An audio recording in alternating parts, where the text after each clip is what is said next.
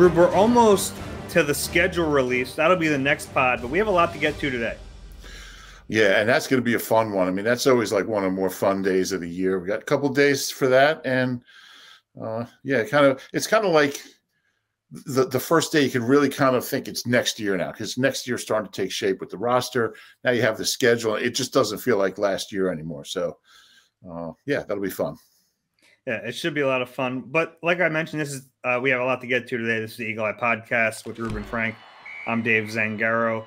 Tom Brady has his next job lined up after this one. We want to talk about that a little bit and try to pick some current Eagles we think will be good in the broadcast booth. We want to go through the entire rookie draft class and figure out what they, how much they might play, what their roles might be in the upcoming season. And we know at least one game on the Eagles schedule, so we'll talk about that in a little bit. But something kind of topical, Rube, we wanted to mention off the bat here. A very notable cornerback has hit the free agency market, James Bradberry. The Giants released him. They tried to trade him for a while, weren't able to get a trade completed. So now he's a free agent. The Eagles have a pretty noticeable hole at their second cornerback position. So on its face, this makes a lot of sense. Is this a direction you think the Eagles should go? No question about it, Dave. I mean, you have a guy who's in his prime. He's 2 years removed from a Pro Bowl. He's a playmaker, and he had an unwieldy contract. I don't think anyone was surprised the Giants weren't able to trade him. He was due a ton of money in the next 2 years, and it's just tough to trade that kind of contract. And people know he's going to be free agent. Now maybe there's a little bidding, and his price isn't reasonable. And if that's the case, what we've seen from Howie this offseason is that he'll be involved in free agents, but when the price is, outlandish, when it gets into Christian Kirk territory, he's just going to drop out. He's going to be smart about it. He's going to pick and choose, and I think that's the case with Bradberry. He's a good player, and I'll tell you what, if you have Slay and Bradberry at cornerback, all of a sudden that's a strength of the team. I mean, Bradberry's he's a one. I mean, he's capable of being a one. He would be two here, but it would give you a lot of flexibility. If it would give it would give Gannon a lot of flexibility as far as how they play, who they line up against. It's kind of an intriguing deal. They have to be interested. I mean, I can't think of any. He played really well last year. So it makes a lot of sense. It's just going to come down, like everything else, to the price. And you can get him for something reasonable. And for a guy with his ability, I think the starting point is probably $10 million a year. For a Pro Bowl caliber starting quarterback. How he can make it work, he can make the numbers work, but it's just a matter of how much he wants to spend and how in demand James Bradberry is and how high his price goes. Yeah, I think you're overstating how good he was last year a little bit. He wasn't, as good last year as we've seen him before. He wasn't a Pro Bowl caliber player last year, but he still started almost better than Ty Gowan and Kerry Vincent Jr. and Mac McCain. Okay, but there could be a big gap between guys we've never seen play and a Pro Bowl corner. So, and to be fair, we don't know how good those guys are. I'm not banking they'll be better than James Bradberry, but that's the unknown the Eagles have right now at the cornerback position. Is they have a bunch of young, unproven guys, where at least James Bradberry is proven and he's played a lot in this league, and he'd be a really solid starter. I wouldn't expect him to come here and all of a sudden be a Pro Bowler again. I don't know if that's realistic, but he's still young enough that that's possible. And even if he is just a CB2 for a year before he moves on and gets a bigger contract, that would make a lot of sense for the Eagles. I don't think they should go into the season with what they have. Now, beyond James Bradberry on the free agency market, I don't know if it's worth signing one of those guys right now.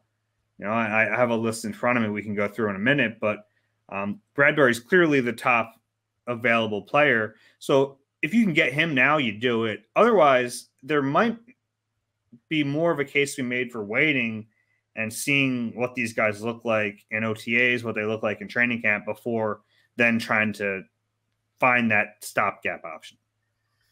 Yeah, that's fair. I mean, I just find it hard to believe that, one of those street guys is really going to pan out as a starting CB2. Now, it's possible, maybe one of those guys, maybe Zach McPherson, Mac McCain, Josiah Scott, maybe one of those guys, Mario Goodrich. I just don't think I don't know how sound a strategy is to just get a bunch of guys who nobody else wanted and hope one of them can be. Now, look, maybe one of them will be a starting caliber guy, but I don't think the math really works like that. I just think it's, I mean, there's nothing to lose. None of these guys cost you anything. So it can't hurt to let them all run around and try to sort it out at training camp. I just think it's a long shot that any of them will be a starting caliber guy. Maybe I'm wrong. It's certainly possible, but I mean, Jalen Mills was a starting caliber guy for a couple of years as a 7th round pick. So it does happen, but doesn't happen often. So I think you really have a chance to upgrade. I mean, they've upgraded defensive line, they've upgraded linebacker, and it's a real chance to finally upgrade the secondary. What about how much it's going to cost? Because James Bradberry will not be cheap. Even though, it's certainly hurt him that the major spenders of free agency have already gone. I mean, I think it does definitely hurt him that he's getting released in May and well past the first, second, and third waves of free agency. But there are still cornerback needy teams that will now have to bid on him and outbid the other to get him. You said $10 million, which is a lot of money. I mean, it's a lot of money when you look at the Eagles are already paying Darius Slay a lot of money too. So are they going to be willing to sink that much of their allocation of cap space into one position like that? It's a fair question to ask.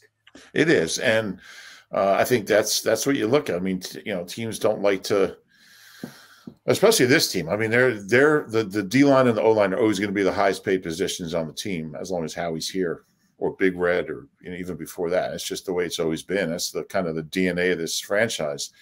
So that's a fair question. And I don't know the answer. I think that the way the NFL evolves more and more into a passing league every year, man, it's so important to have good corners. And you look at the quarterbacks this team faced last year. Now this year's the QBs aren't, you look at the lineup, it's not as imposing as last year, but they faced Brady and Mahomes. I mean, 2 of the best ever, back to back almost. So it's not like that, but still, teams love to throw the ball. There's good receivers in the division. Not a lot of great quarterbacks in the division, but that could change any year.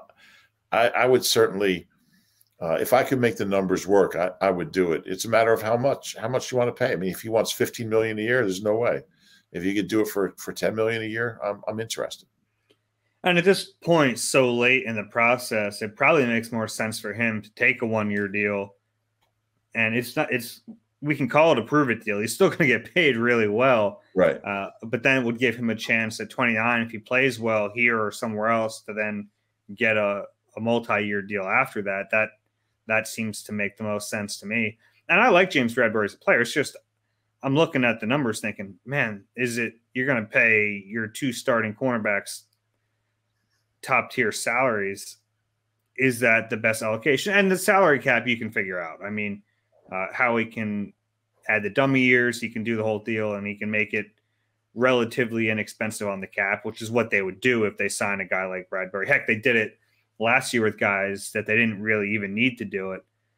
Where do you think it ends up? Because last year they got Steven Nelson even later in the process, and it was basically a 1-year deal worth up to $4 million. He ended up making just under that with a significantly lower cap hit. So it's going to cost more than that.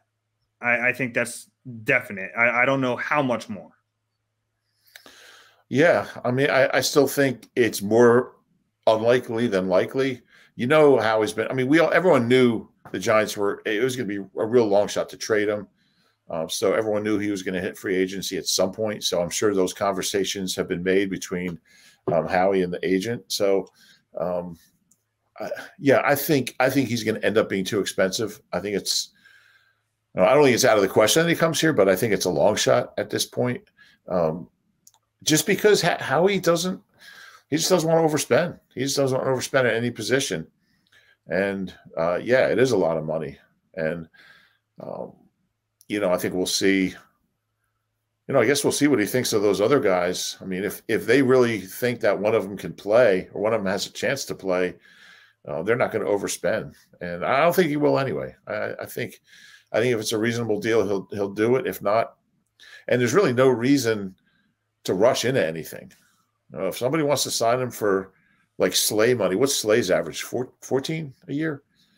I don't have it in front of me. It's I can look it up. 13 or 14. But if somebody wants to pay him that, I'm not going to get into a bidding war for James Bradberry. But if he wants to be here, you can do a reasonable offer. I would do it. But I do think his number is going to go up, and he might want to wait. He might just want to wait. Maybe a corner gets hurt. Maybe a team realizes a draft pick isn't ready. You just never know. So Slay is at 16.9. 16.9. Okay. Yeah. Well, he's not going to get close to that. But I could see him wanting, his old deal was, I think, $14 million a year. So, and change. So he might be looking for something in that ballpark. I wouldn't do that. Yeah. It's tough thing to figure out, but we both agree that you're looking at the secondary, the two holes to fill, cornerback and safety. You feel better with Marcus Epps penciled in as a starter at safety than you do Zach McPherson penciled in as a starter at corner. And that's not a knock on McPherson, but we just haven't seen him play. Whereas at least Epps, there's a small body of work. We've seen him play. He's been effective in a limited role. Can he be as effective in a bigger role? It looks like he's going to get that chance to show that. Whereas the corner, if they can't sign James Bradberry, let me run through a list of some of the other free agents who are still out there. Because I look at these other names and I think, well, at this point, you might as well get to camp. And if these guys are unsigned, see what you have in the rookies. And if it looks like, all right, this isn't good enough, then you can go out and sign one of these guys or make a trade like they did for Ronald Darby back in 2017 when they had a pretty clear need. But I'll go through some of the names. The most obvious one to me is Xavier Rhodes, just because he has the familiarity with Gannon. He's 31, so he's a little older, but he can be a starter. He can come in on a short notice and start in the defense. So he'd be the guy who makes the most sense to me if they, let's say they get to camp and they're looking at Zach McPherson and Tay Gowan and they go, all right, these guys aren't ready. Call Xavier, get him in here. Yeah, I'm always wary of those, older corners, just because when you lose like 5%, you just can't compete, and everybody loses that at some point. It's just a matter of, when it happens. Can you squeeze another year out of him? Probably. I would just really need to be comfortable with, his fitness, his health, and his just how fast is he still? Has he lost a step? The difference between an elite corner and an average corner, or an average corner and a terrible corner, it's really not much. That like the difference between a 4.35 and a 4.45 or something like that. So, other things go into it, but when you lose that step, so at 31, I'd be careful. But if he checks out physically, health wise, it's a good name. I always liked him.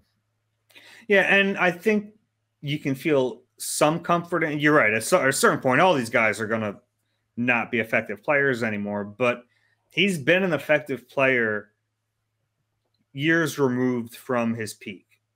Because he was an All-Pro. He was a Pro Bowl All-Pro guy, and he hasn't been that the last couple of years, but he's still been a decent player. So I think there's at least some evidence that he could maybe do that again. Yeah. And he wouldn't cost you as much as Bradberry. So yeah, it's a good name. Yeah, most of these guys on the list are over 30. The one who isn't is Kevin King, who's only 27, former second-round pick. Spends his whole career in Green Bay. He was back there last year on a one-year deal. I don't even know if he's a starter in the league. He's had some ups and downs in his career, but if you're thinking, hey, you want a younger guy who still has some potential, he might be that fit. Yeah, I don't know how many corners at that age, take a step up. I think of him as being okay. Honestly, I'd probably rather just go with one of the young guys than a guy like him who's never really taken ownership of a starting position for, and been that consistent player. Yeah.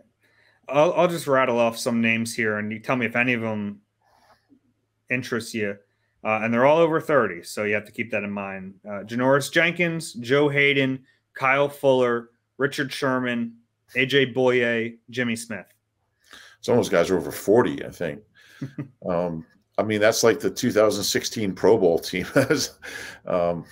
Yeah, I can't get excited about any of those guys. And that's what makes Bradberry so unusual. You don't really get that kind of caliber player in his prime, in his 20s. What is he, 28, I believe? 28.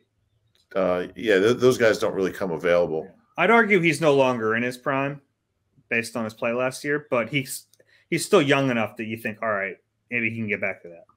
Yeah, I'd have to really look hard about the circumstances. I don't think he played that bad. I think he played better than you think, but certainly he wasn't as good as he had been. But none of those guys, no. I would be wary of all of them, honestly. Yeah. When you look at the cornerbacks on the roster, which ones do you think have the most legitimate shot to be a starter? It's so hard to say because like most of them weren't even here in training camp. I know that, and maybe the Eagles really do want to see what these guys have in camp. Last year, McPherson was here in training camp, but he was a bright-eyed rookie last year. It's a lot different if he comes back as a second-year player, kind of understanding everything a little bit better. And I thought he actually had some really good moments in training camp last year. He did. I mean, I would put him at the top of the list just because he's been in the defense for a year. He'll have had 2 off seasons in the program. He knows the defense. I put him at the top of the list. I just really couldn't say out of the other guys. I mean, Kerry Vincent's my guy just because you took Ty Gowan. So hey. Tay Gowan, Tay Detmer.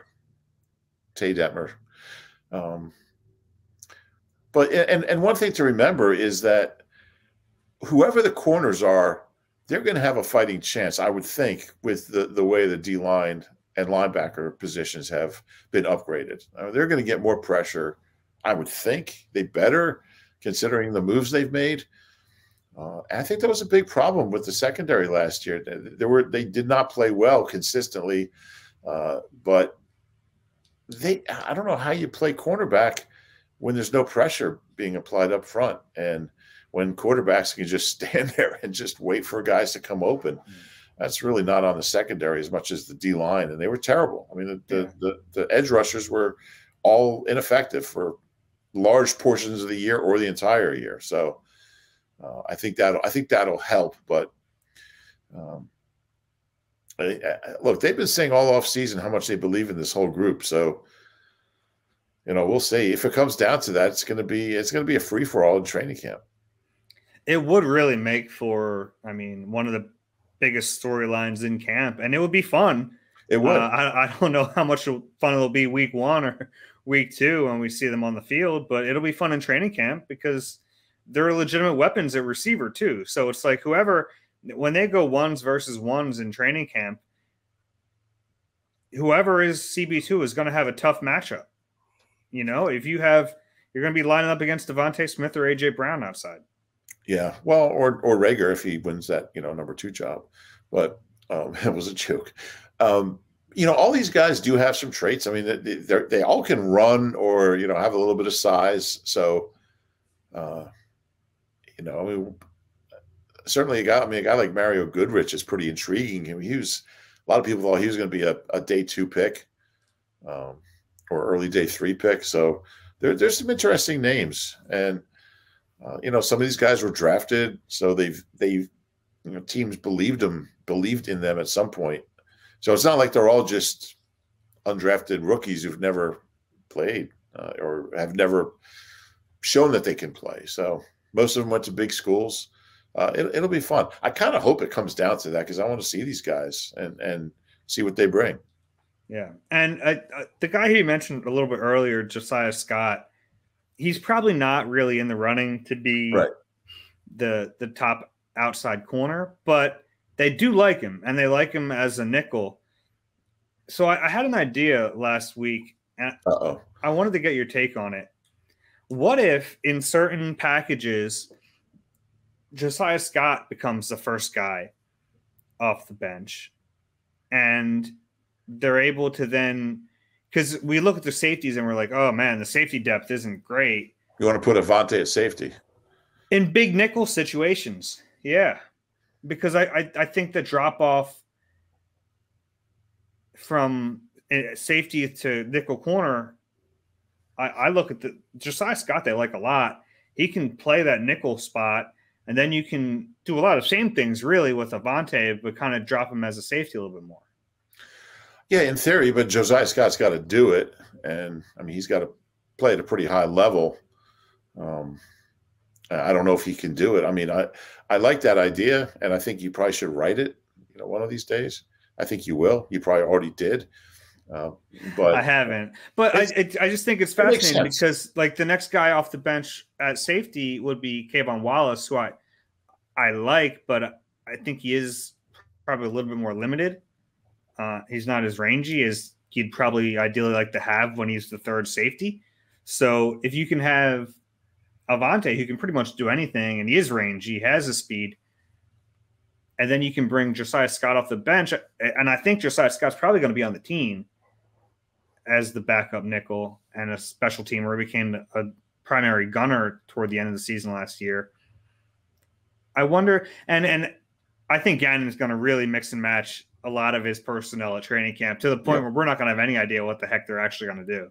Do you have any concerns with Avonte playing too much? And he's not the biggest guy. Plays hard. I love his game. But do you have any concerns about him playing too many reps? No, I'd play him. For whatever reason, he doesn't strike me as the kind of guy who's going to wear down.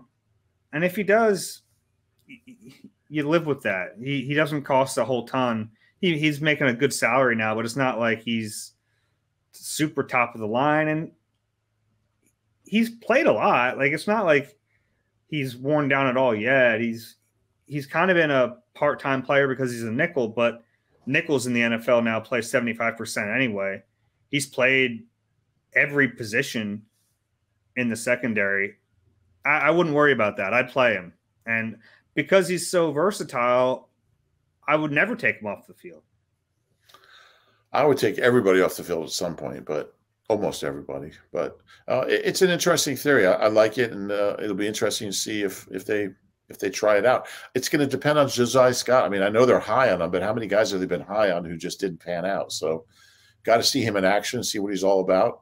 It's certainly I've always liked the idea of Avonte getting some work at safety, and as long as he's not at outside corner, I think you could be onto something.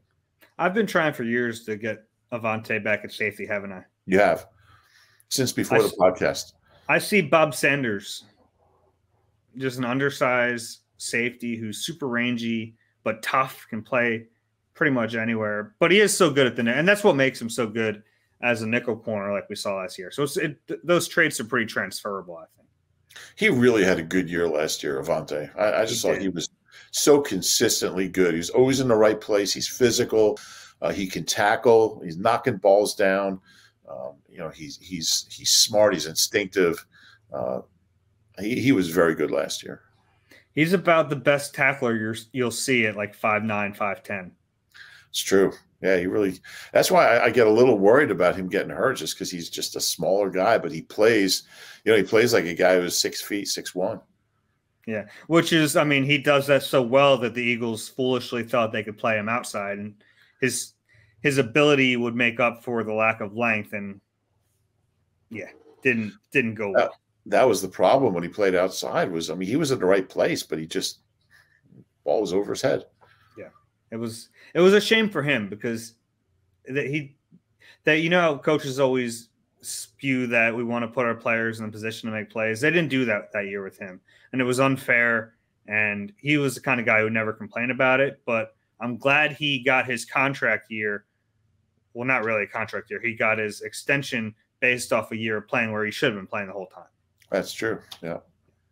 All right. Well, let's go through some of these rookies and how much we think they'll play this upcoming season. So I have the list in front of me. This is a piece I've been working on. It's going to go up on the site on Wednesday morning. But I wanted to get your take on some of my takeaways from it. Jordan Davis, and we'll start with him. We'll go in order here of where they were picked. First round pick, and last year was so easy with the first round pick. It was Devontae Smith, and you said, well, he's clearly going to start and he's going to play a ton, and you don't really have to think about it. The Jordan Davis one is trickier because not only are there two defensive tackles who are incumbent starters ahead of him, but they have two defensive tackles who are making a lot of money, and it's too much money to just push them aside. So he's the third guy in this rotation. Yeah, and I think it works out well because, he's got a lot of work to do as far as getting in shape and just getting in football shape, getting in NFL shape. I'm guessing he won't be ready for a heavier workload this year anyway. And meanwhile, Fletcher and Hargrave both played around, I think it was 65% of the snaps last year. I think for Fletcher, that should come down a little. So I think it'll work out. I think Davis plays maybe 35% of the snaps, and Milton Williams plays about the same, and the starters play between 60 and 65. I think Hargrave can probably handle a few more than Fletch. He might be at 65. Fletch might be 55 to 60, depending on the game, the situation, the opponent. But I think it might help Fletch because I think he'll, at where he is as a player now, I just don't think you want him out there for 80% of the snaps. And when he plays too much, you see it catch up to him. So I think it all kind of might work out. And Gannon was even playing Ridgeway, 20 snaps a game last year. So he didn't really give you anything. So I like the idea of Davis kind of working in, being a situational guy, and I think you'll see Milton in and out, inside and outside, but yeah, I think he'll play a lot. But people might complain, well, he's a first round pick. Why isn't he playing more? I think eventually he will. He better, as a 13th pick in the draft, play more than 35 snaps in year two. But for this year, I think it works out that they can get him in shape, get him used to the game, get a lot out of him without playing him too much, where he tends to wear down, and get him down to 330, whatever a good playing weight is, from 345, and then give Fletcher the time that he needs to rest. Yeah, so let me throw some numbers at you because everyone knows he went from like 31 snaps in the 2020 season to about 25 snaps per game last year at Georgia, where they did rotate him. So if he plays 25 snaps per game this year, that will put him at around 425 snaps. And based on last year's totals, that would be about 38%. I think he can play more than that. I don't know if it'll be a lot more than that, but last year you look at Milton Williams, he ended up playing 40%, but some of that was inside, outside. But I think the Eagles are going to be multiple enough up front that Jordan Davis can play 30 snaps a game. I think that's we're in the same ballpark. I think a lot of it's going to depend on his fitness. If the last thing you need is a defensive tackle wearing down in the fourth quarter. So I think they're going to have to be careful with it. 30 snaps is still less than half. And in most games, and almost every game, it'll be less than half. I think that's a good number. I think it's going to be in that 25 to 30 range. Yeah. So I look back at Fletcher's rookie season back in 2012. Want to guess a percentage of how much he played that year? I hate guessing. Just tell me. 52%. Interesting. Who are the D tackles because in 2012? You hate fun. Who were the D tackles in 2012? I hate guessing. I hate when people text me and are like, "Hey, guess what I did today?" I just tell me if it's that important to you. Like, because the rest of us like to have fun. Well, you just start here and start guessing names. Oh, you ran into Bob. Oh, no, you ran into Joe. Maybe you ran into Bill. Who cares? Just tell me who you freaking ran into, Dave. Yeah. When you watch Jeopardy at night, you go, why don't you just tell me what the answer is? Why are you making a game out of this? Yeah, because that's exactly the same. Well, guessing a percentage isn't the same as guessing Bob, Bill, or Joe either. Just tell me how many. Who were the other D tackles in 2012? I'm guessing it would be, who was it, Mike Patterson would have been in 2012. Yeah, he was still here. Antonio Dixon, maybe? Maybe. See 2012? I believe Antonio Dixon's the largest player the Eagles have ever had. Is that right? It was like listed at like 365. Well, my lot is at the time. Yeah, Mulata's bigger. Yeah, but even though Mulata's not listed that big, but he's bigger. They list him at like 346. He's like 500. Nah. He's like 6'11", 500. He's more than that. It's funny how like you see Mulata in the locker room back when we were allowed in the locker room. And like you would see him next to like a guy that you think of as big, like another offensive lineman, like he's standing there next to, Lane, and he just towers over him. And Lane's a big dude. He's just like he's looking down at Lane. Hey there. Anyway, 52%. That's interesting. I mean, he was ahead of where. I mean, obviously in 2012 they needed him more than they need Jordan Davis right now. So they have the luxury of not playing him that much. Yeah. All right, let's go to the second round, and this is as tough as the first round is. Second round is even tougher because it's Cam Jurgens. I was just going to say, it's interesting. Fletcher might be right back at that 52% this year. He might go out the same way he came in. Unless the Eagles are saying this is your last year here, we might as well use you up. Yeah, but they have some depth there now, so I don't think they'll have to. Yeah. Cam Jurgens. It's a tough thing to figure out because in a lot of ways, if this goes to plan, he's not going to play that much. Yeah, and he is going to cross-train at guard, so kind of like Landon Dickerson last year. If you asked me this a year ago, I'd have said, he's not going to play. Obviously, started most of the season after both starting guards got hurt. Kelsey, I'm not going to jinx Kelsey, but I think if Cam Jurgens plays, it's going to be a spot start here or there at guard. I'll say he starts 3 games at guard this year. Is that your guess? And then 1 at center the last day of the season after the Eagles clinch number 1 seed. Number 1 seed. Look at you. Yeah, so the difference between Dickerson and Jurgens is, and I know they're cross training, and even Sirianni admitted Landon's more of a guard who can play center, whereas they think Jurgens is more of a center who can play guard. Right. And just the numbers tell you, well, there's 2 guards and there's only 1 center.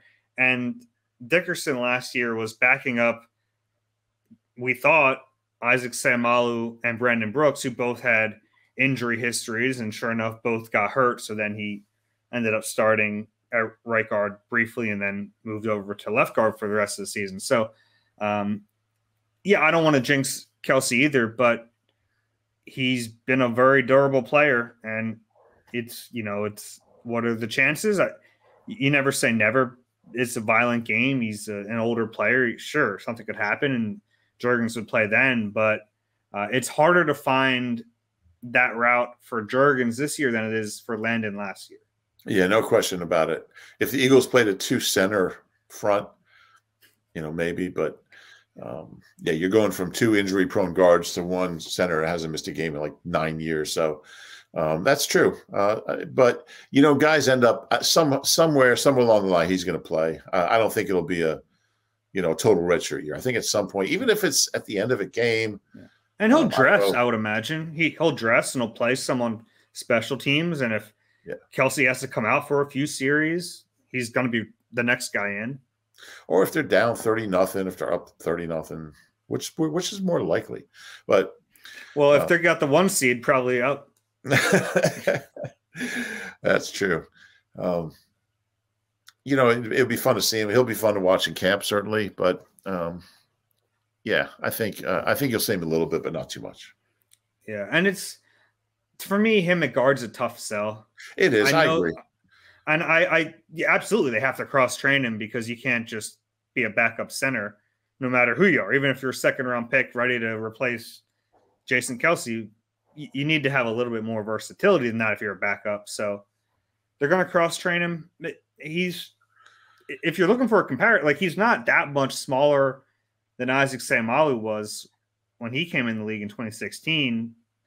But we also back then thought Seumalo was going to be a center, and he ended up having to get bigger and stronger to play guard. Yeah, he is undersized. Juergens is undersized to play guard. And the fact that Herbie's not here anymore might factor into it, but they still have depth at guard. So I think I'm just saying 3 games just because generally guys play more than we expect them to. Yeah, and bleep happens. So bleep does happen. Hey, 3rd round pick. Guess whether bleep happens. It does. You're right. See, I enjoyed that. That was a fun game for me. It was fun. I might be coming around here. 3rd round pick, Nakobe Dean, who it's funny. When's the last time everyone was this excited about a 3rd round pick? Not even Nick Foles. It's a good question. It's not often you get a 1st round caliber guy who was one of the best defensive players on the best defense in college football in the 3rd round. So what was Westbrook? Was he a 2 or 3? He was a 3, right? Mm-hmm. Yeah. People were really excited about him. That's true. Yeah. But that was also a long time ago. Yeah, that was a long time ago. It is exciting, and it'll be fun to see Nakobe Dean on the field. As long as he's healthy, you'll probably agree here. I think he's going to play an awful lot. I do too. And I'm guessing he'll play the most out of all the linebackers when it comes to snap count. I would think. Now we'll see how they line up with Kazir White and TJ Edwards. I think will play a lot fewer snaps, which I don't think is a bad thing. I think it's good for him. I still think he has some things he does well, and I want him in the mix. I want him on the team. He's a good special teamer. But I think Nakobe Dean is going to play an awful lot, and I think he's going to be really good. I do too. And I mean, you look at it, I'd have him start at the mic, which is a lot. It's a lot for a rookie. But, I went back and went through the transcript of his combine interview. And one of the last questions was about getting a green dot as a rookie. And he said, yeah, I want that green dot, which is on the helmet. And it's an indicator that he has the radio communication with the coaches. It takes a lot for a rookie linebacker to just be out there and be the signal caller and have, it's a huge responsibility, but I think he'd be up for it. And if he looks like that guy in training camp, you can't let Kaiser White or TJ Edwards keep this kid off the field. Yeah, I would agree. And I think you can tell just talking to him for a few minutes how thoughtful he is, how intelligent he is. I think I think it's important. We can't look at him like a 3rd round pick. He's a 3rd round pick who should have been picked in the 1st round, the 2nd round at the latest. And I think their expectations of him will be the same as if he was a 1. I really do. I mean, 3 weeks ago, a month ago, people thought he was going to be a 1st round pick. So, then he started, then there was word he might be dropping and 2nd round pick. But, man, when was the last time a rookie linebacker started for this team? A good one. It's been a long time.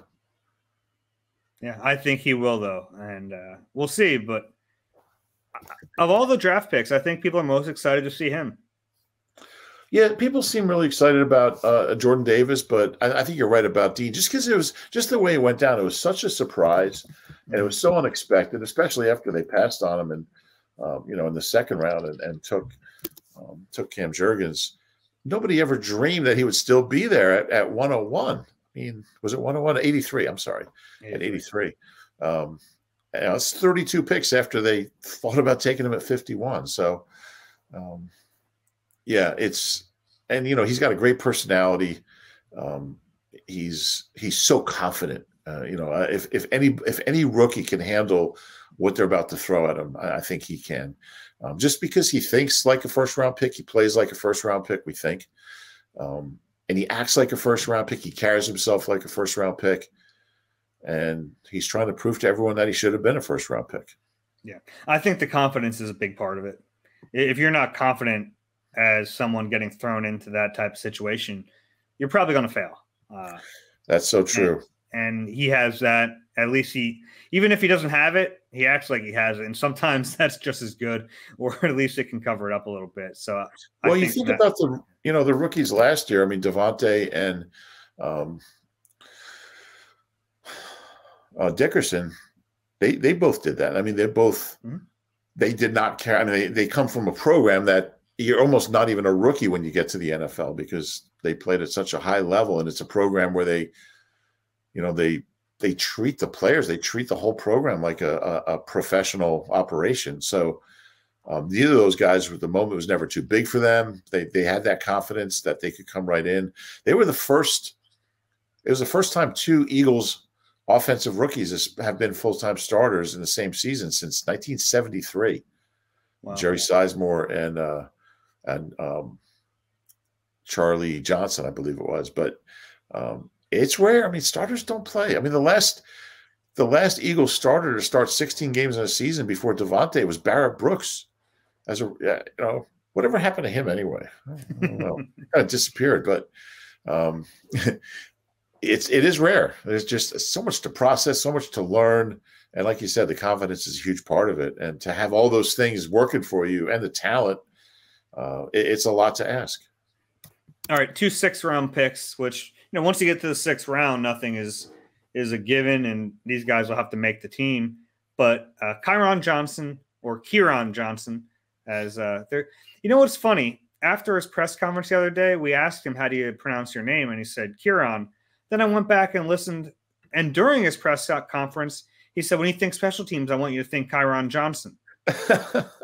So I'm still not completely sure how to say his name because he said it differently within the span of 10 minutes. So I'll go Kieran because that's what he said when we asked him specifically. Maybe he was talking about Kieran Pratt. Oh, I forgot about him. Palmyra kid. Yeah. So the last Eagle linebacker to start more than 5 games as a rookie was Kendricks in 2012. And before that, Brian Roll in 2011. He wasn't very good, but they just didn't have any. Before that, you got to go to Gokong, Ray Farmer in 96. And that's it over the last 50 years. How many did Kendricks? Who started the most of that group? Kendrick started 14. I think he got banged up. I think he missed a couple with an injury, but he played pretty well as a rookie. 14. So Nakobe Dean has the added benefit of an extra game. Do you think he can start 14 plus? Oh, it's so hard to say. I'm going to guess no. I'm going to guess no. It is tough. But is that an injury thing, or is that he might not be a starter in name? Like they might not have him out there for the first snap. That's what I'm thinking. Because, with the way Gannon coaches, you never know who's going to be out there. I mean, if the other team comes out in 4 wides, maybe he's not out there to start the game. Who knows? So I'm going to take the under, but I think he'll play an awful lot. Okay. All right. 6th-round picks. We started there with Kieran Johnson. The linebacker from Kansas was the defensive end at Kansas, 6'1", 235 defensive end. So he's really going to be that Sam linebacker position here with the Eagles. He has to make the team. I think it'll be 2 Johnsons battling it out in training camp, Kieran Johnson and Patrick Johnson for that backup Sam spot. Yeah, and it's going to come down to special teams probably more than anything. I think Kieran Johnson is, he talks about it like he loves doing it.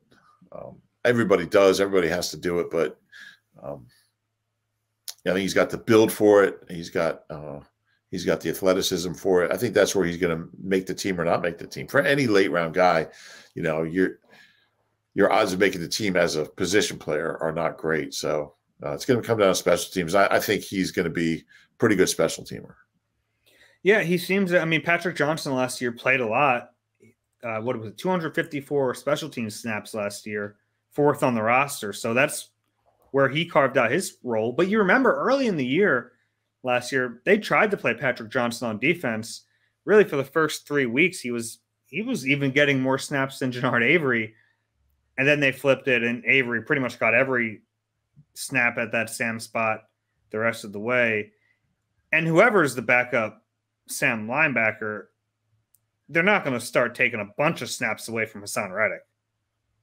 Right. So I think you go into it just – I mean, it's going to – look, if one of them is significantly better than the other one defensively, that'll help. But I think it's going to come down to special teams. I don't remember Patrick Johnson one way or the other on special teams. He certainly didn't flash to me as far as what a playmaker on special teams, but it didn't go the other way either. I'm surprised to hear he played that many reps. Yeah, it was a lot. All right, the last 6th-round pick, Grant Calcaterra from SMU and Oklahoma. I think he's going to make the team just because who else is going to make the team? They have Dallas Goedert and they have Jack Stoll, and that's really it at the tight end position. They had Tyree Jackson, who's coming back from an ACL, probably not going to be ready. They'll keep him around, I'm sure, on the pup list. J-Jaw in that experiment, who knows? I think that's an uphill battle for him. I'll spare us the J-Jaw jokes here and just say I think it's a long shot. They have Noah Tagoa, who, I mean, we both put him in the Hall of Fame, of the Eagle Eye Hall of Fame, but actually making this team, probably not. Richard Rodgers, you cut him and he's a phone call away. Who else is in the Eagle Eye Hall of Fame? Or is it just Noah Tagoa? It's just Noah Tagoa. Is he the only inductee so far? Yeah. I agree with everything you just said. I think Jack Stoll, man, he played so many snaps last year for you. You kind of didn't notice him because he didn't catch the ball, but he was playing 35 snaps a game. He didn't play much early, but after the Ertz trade, he played a lot. I think he's going to be – I think TE2 is going to be either Calcaterra or Stoll, depending on – how the game's evolving, what they're trying to do offensively. He can catch the ball. The concussions are a concern. He seems to think he made a good point there 3 years ago. I haven't had one because he took the year off. He got hurt in the middle. I guess it was middle of 19. And then he didn't play in 20, and then he was healthy. He was only teammates with Jalen Hurts for like 5 games. For 5 games, yeah. So he played half of 19, retired, and was studying with Fireman Danny out in California and then he came back last year and he played the whole year and was healthy. So it's been since since late October, early November since he's had one. So it's probably not a huge concern, but it is a concern because anybody who's had multiple concussions, you just got to keep an eye on. But he can catch the ball, and if he can do that, he has a chance to be like TE2/TE3. And, depending on the situation, I think Stoll's going to give you a lot more on the line of scrimmage. I know he is. And then Calcaterra can be that receiving guy. He's just got to catch the ball consistently to do it. I mean, Richard Rodgers is always a phone call away. We know he's a really good receiver. So I'm sure they hope that he can be that second receiving tight end. I mean, the numbers when Stoll played like over 15 snaps last year, the Eagles were 7-2 and averaged 28 points a game. When he didn't play or played a handful of snaps, they were whatever the difference is, 2 and 7. No, they played 18 games. Yeah, that's right. Include the playoffs. And they averaged 22 points. And I'm not sure it's all there might be a faulty causation metric there. But I'm not saying he's the only reason for that, but I'm just saying he can be a really good blocker. He's a really good blocker. There's a reason he was playing so much. There's some games he played over 40 snaps when they were running the ball all the time. So I think he'll play a lot, but I do think Calcaterra has a shot. I'm going to say 15 to 20 snaps a game. Yeah, that's fair. You look at it, and I don't even know if it's going to be really clearly defined tight end 2, tight end 3, because they're so different. That's what I think they'll both be on the roster, but you also can't tip it. Like they both have to improve in their deficient areas, because you can't send one of them out there and tip what the play is. You have to have they each have to kind of make up ground where they're a little deficient. And I think they're different types of players too. Like Calcaterra they see him as that F type of tight end who's really going to be a receiver and have matchup or cause matchup problems for defenses as a receiver. So I think there's room for both of those guys to be on the roster and get some snaps. We saw Stahl catch the ball pretty well in camp. Mm-hmm. I was surprised how well he did. Caught almost everything. So I think he's got some ability to catch the ball. He's just never really asked. What did he catch? 3 or 4 passes all year? 4. So I don't remember a lot of drops, but he doesn't have to catch 40 or 50 balls. He just has to be a guy that defenses have to keep in mind. He can catch the football and get you 7 yards on 3rd and 5. It's early, but I think all 5 draft picks will be on the team and playing this year. I think there's a good chance of that, and it helps that there's not 10 of them because then your odds are. I mean, they kept 9 out of 10 last year. At some point, were on the team. I think. Actually, they were all on the roster at some point. I believe all 10 of them. But yeah, I would agree with that. I think Jacoby Stevens was a. I think he played in the last game. He might have been a practice squad call-up, I guess, probably. Yeah. But he did play. They all got on the field. Let's say that. Put it that way, and that's unusual, especially when you have that many. But I'll tell you what. And I did this piece. It's on our site. I think it was posted Monday or Tuesday on the top 10 Eagles under 25 as of opening day, and I compared it to the same story I did 2 years ago. And I mean, the difference is really, really striking. How much more young talent there is now. A lot of these guys are projections. A lot of these guys are guesswork. But it sure seems like Howie's done a really good job over the last 2 off seasons of finally stocking the roster with young players, and it's something they had to do. Yeah, absolutely. It is amazing. You and I were going through the lists, and then we found the one from 2 years ago. And, oh my God, who was on that list 2 years ago? Anthony Rush was on that list. When's the last time you even thought about Anthony Rush? I was like, I didn't have anyone to put on there. Jay Jaw was number 10. Derek Barnett was number 2. I mean, now if he was 24, he wouldn't even be on the list. He'd probably be like number 9 or 10. Yeah, who else was? I mean, Miles was number 1. Now, some of these guys like AJ Brown isn't even on the list because he turns 25 in June. And I modeled it after an SI thing that did it a couple of years ago. So I want to keep the same guidelines. AJ Brown's 24. And he's not even on the list because he'll be 25 on opening day. I love how many responses you got. Just, what about AJ Brown? What about AJ Brown? What about AJ Brown? I finally just I just kind of got the paragraph where I explained it and tweeted it to everyone. They're complaining about it. They must have gotten into the story, but just kind of looked through the names. But yeah, you know, and guys like, I mean, there's a lot of other. I mean, Mulata's 25, Sweat's 25. So it's not just those 10. I mean, there's a lot of young talent in this team, more than there has been in a long, long time. Yeah, absolutely. Speaking of young guys, Tom Brady, who is back for the 2022 season, news breaks on Tuesday that whenever he does hang him up for real, like actually for real and not for a month, he's going into the broadcast booth with Fox on a 10-year, $375 million contract. His next job is going to be more lucrative than being the best football player in the world. Ever. So 10 years, so you figure he'll retire after like the 2031 season, so it'll run through 2040. I mean, Fox is looking at this like a steal because with inflation, they're going to get a pretty good deal out of this in 10 years when he finally retires. It's the first contract Tom Brady's ever gotten that like he didn't have to worry about the cap. So yeah, it's I think he'll be pretty good. You know, it's interesting because a lot of these guys, like the longer they're away from the game, they don't know the coaches, they don't know the players. You know, so they're really insightful the first couple of years, and then they're like. I think back to Romo, who I think is still very good, but those first couple of years, it was magic because he was just scouting these teams. He was playing against them. So I think you're right.